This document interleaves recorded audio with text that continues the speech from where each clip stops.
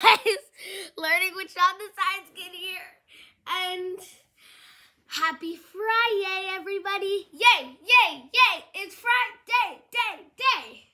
And today I'll be answering a question I asked on my Instagram channel. Why does the sun shine? So, let's take our big, beautiful sun, and you know we gotta give it the sunglasses.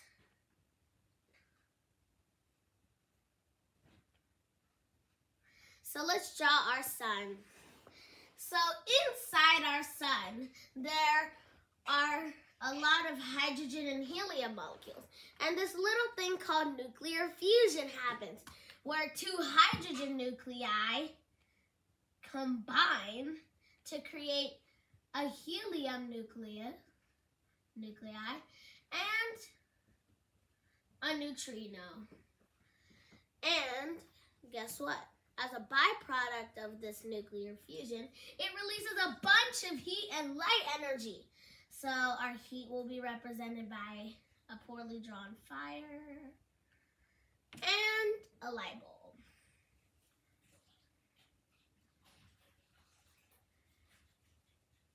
A very, never mind. So that is our light and our heat.